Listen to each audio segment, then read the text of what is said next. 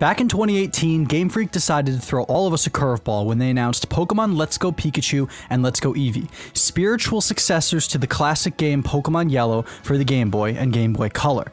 These games were controversial when they were announced, and they're still seen as a bit of a black sheep in the Pokemon franchise. With a lot of changes and influences from the popular mobile game Pokemon Go, which took the world by storm back into the summer of 2016, Game Freak decided to return us to Kanto, with Pokemon following behind you at all times, and a totally revamped catching mechanic, with a less of an emphasis placed on battles.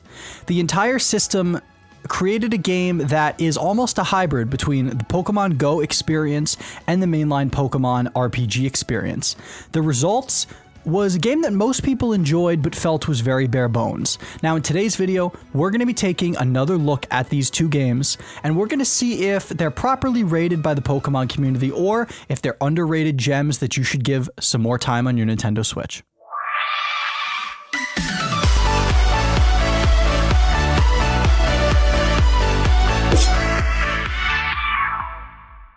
Alrighty guys, what's going on? Linky here, and today, as I mentioned in the preview in the beginning of the video, we are going to be talking about the black sheep of the Pokemon main series games, Let's Go Pikachu and Let's Go Eevee.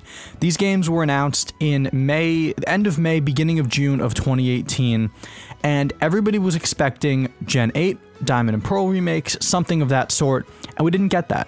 We ended up getting a remake of Pokemon Yellow with changes to the core gameplay mechanics that brought it similar to the mobile game Pokemon Go. And to this day, these games are a bit controversial in the Pokemon community, from some of the features they added and some of the things they removed, to the timing of this game and the messaging that was coming from Game Freak. Let's Go Pikachu and Eevee, in my opinion, was the beginning of this very visceral backlash from part of the Pokemon community towards Game Freak that eventually made its way into the coverage of Pokemon Sword and Shield in the following year. Now, we're going to be going through most of the parts of these games, and I'm going to give what I think are the positives and what I think are the negatives. First of all, when you load up these games and you look at them for the first time, you'll see the graphics and the music. The style of Let's Go Pikachu and Eevee is what I would say is best described as an enhanced version of X and Y and Omega Ruby and Alpha Sapphire's graphics. You still have that chibi look of the characters that was abandoned in Sun and Moon following Omega Ruby and Alpha Sapphire, but it's completely up-res. It's 1080p, it's gorgeous on the Nintendo Switch. The models still seem a bit clunky in how they move, but that's been every Pokemon game ever. This is just kind of what we expect. But graphical fidelity, these games are gorgeous. The environments are gorgeous to look at. It's all in a very simplistic style, which makes it very charming and harkens back to the Pokemon original games of Red, Blue, and Yellow. The music, of course, sounds almost as if it's orchestrated in these games. It's renditions of the Kanto track that we've never been able to hear before in such high fidelity, and that's a word that I've used a lot with graphics and music so far. But the music is fantastic. It's one of the best soundtracks Pokemon has ever put out, and every single track is a home run, whether it's Pallet Town, Cerulean City, the Elite Four, Gym Leader battles, the Champion, whether it's boss battles, all of it is gorgeous. Whether it's Team Rocket's theme, so many iconic tracks, all the different routes, so many iconic tracks from Kanto are completely remastered in this game, and it shows. It shows that they put a lot of time and work into them. You can feel that they saw these tracks as like the classic Pokemon tracks, and they put a lot of work into them. Gameplay, of course, is where things get a little interesting. Now, it's still the same RPG Pokemon format that we've known for the last 20 plus years. You're going around a region, you're collecting gym badges, but the changes in this game come from what they've taken from Pokemon Go. Now, everybody knows what Pokemon Go is. It's the game that came out in 2016 where you can catch Pokemon on a map of the real world. You fling your finger across the screen to throw Pokeballs. You don't battle the Pokemon, but you can battle in gyms. Game Freak decided to rip that catching mechanic from Pokemon Go and put it into this main series game. So there's no more Pokemon battles with normal wild Pokemon. There are with some legendaries, but none with normal ones. All you do is you try to catch the Pokemon by using motion controls to throw a Pokeball, to give it berries, to try to incentivize that Pokemon to come with you. And overall, there's positives and negatives.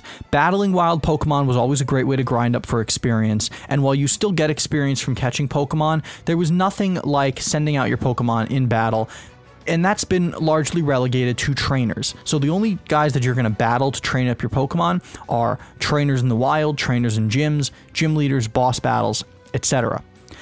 The catching mechanic is controversial, but it's different, and the Pokemon community for a long time was always pressing Game Freak to change up the formula. In Let's Go Pikachu and Eevee, they radically changed up the formula, and I saw a lot of complaints about it in comparison to what the old formula was, but I think the process itself stands on its own. When you're playing it, when you're able to just kind of relax sitting on your couch, playing Pokemon Let's Go on the TV screen with one Joy-Con in hand, because the controller setup was very different in this game, I felt that it was very relaxing, and I enjoyed it quite a bit.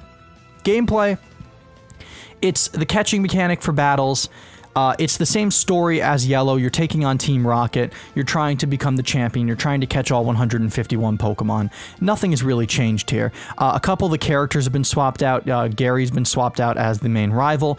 But overall, it's largely the same story that you got in Yellow. One of the other features that they brought back from older games in this one is walking with Pokemon. For all of your journey, Pikachu's on your shoulder or Eevee's on your shoulder, and you have one of your Pokemon following behind you. It's the first slot in your party, and it's every single Pokemon in the Kanto Dex. Whether it's a Gyarados, a Kangaskhan, a Pidgey, a Rattata, a Squirtle, a Blastoise, anything. A Dodrio, you can ride on certain Pokemon, you'll fly on certain Pokemon. Let's Go Pikachu and Eevee have the best implemented scaling and overworld Pokemon of any game in the franchise. All of the Pokemon are properly sized to what they are in the Pokedex and what they are in the TV show, and all of them are properly sized in battles relative to the trainer standing behind them. This is the best implementation of Pokemon in the world you're running through of any game in the series. Sword and Shield's DLC tried to emulate it a little bit with the Isle of Armor and what we presume will also be in the Crown Tundra, but Let's Go Pikachu and Eevee are the gold standard for Pokemon out in the wild with you, Pokemon, how they appear in battle, all of that. It's exceptional. It's incredibly well done. It's incredibly well paced. All of the Pokemon follow you at appropriate intervals. They all stay with you. You can't really push them around and it kind of look a little bad like it does in Sword and Shield. It's the best implementation of walking with Pokemon. Now, another feature that they sort of took from Pokemon Go, but also just kind of harkened back to classic Pokemon RPGs, is when you face legendary Pokemon like the birds or Mewtwo in this game, you battle them before having an opportunity to catch them. So you have to defeat them in battle, and then you get to go to the catching mechanic. This is what we all assume Pokemon battles are really like if Pokemon had been real. This is a great implementation of boss battles. You get to battle them, and you get an opportunity to catch them. You get both. You get the cool new catching mechanic that is a staple for Let's Go, and you also get to whittle down their HP and actually engage with them in combat. This makes boss battles very different from main wild battles, and it makes it feel more real, and it makes it feel like this could actually happen. It's another feature that I think, because Game Freak stripped the wild battles feature and just made it exclusive to boss battles, it made the boss battles even more special. Another thing about the overworld, and you'll hear me hit on this a lot because the overworld is very well done in this game, is that you can see shiny Pokemon sprites in the overworld. Now, I understand in Sword and Shield that part of the appeal is to encounter it and see if it's shiny. I get that. I think Let's Go is a nice reprieve from that, and it gives you a little bit of a different way of going about shiny hunting. It's only natural that you would assume, if I can see these Pokemon in the wild, I'm going to see if they're shiny or not. And that's one of the brilliant things that Let's Go did. If you're in Viridian Forest and you see a shiny Caterpie, that gold tint, you're going to see it. You can run up to it and battle it. The immersion factor when you can see shiny Pokemon in the overworld is something that you don't get in any other games, and it's exceptionally well done. Now, we're going to hit on some of the negatives of the features of this game for a second, because there are some strong ones. One, like I mentioned before, they changed up the characters in this game, so one could assume that this is a counter track to the story we had in Red, Blue, and Yellow. There was no trainer customization in those games. I get it. Perfectly fine. But this is not a flat remake. So why is there no trainer customization for your male and female protagonists? I feel like that was a completely missed opportunity. It's in every single other game. Omega Ruby and Alpha Sapphire, I would have had the same criticism, and I do. The other thing that, maybe it's just for me, but it just seems so out of place and so janky, is that there's no day-night cycle. I want to see some of these environments at nighttime. We get to see them in Kanto and Heart Gold and Soul Silver. Why was this cut? And we're like, oh, there were no day and night cycle in the original game, so we're not going to have it in here. I think that's a crap argument. I don't like it. There should have been a day-night cycle. Pokemon Evolutions is the other one. There are a lot of Pokemon that are given evolutions in later generations from Kanto. Golbat's a good example. Golbat evolves into Crobat in Gold and Silver. We're in 2018. These Pokemon should be available. We should be able to get a Crobat. We should be able to get a Steelix. We should be able to get a Hitmontop. All of these different Pokemon we should be able to acquire. We were able to Mega Evolve, and we're able to get Alolan forms in this game, but we can't evolve Pokemon to their newer evolutions. It's just oversights that you can tell they were going for, almost like we're gonna stay true to the original game, but these are obvious things that should have been evolved since we've come up with so much time since Yellow was originally put out.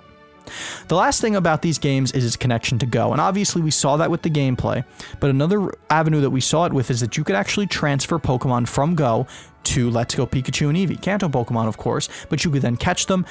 Their shiny variants would hold over, so if you had a shiny in Go and you transferred it to one of the Let's Go games, you still got that shiny. This is great.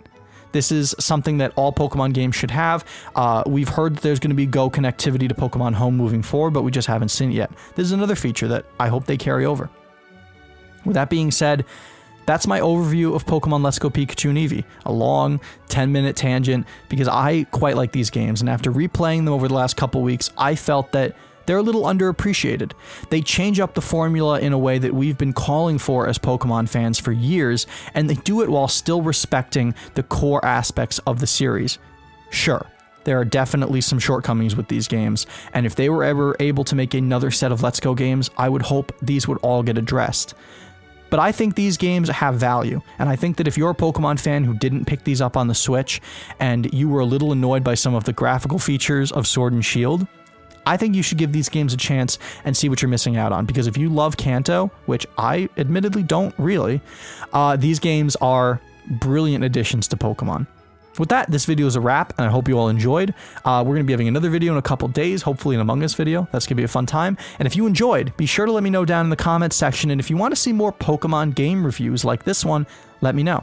If you're not subscribed, of course, please hit that subscribe button and turn on the notification bell so you never miss any new content. With that, I've been Linky, and we'll see you all in the next video. Peace out.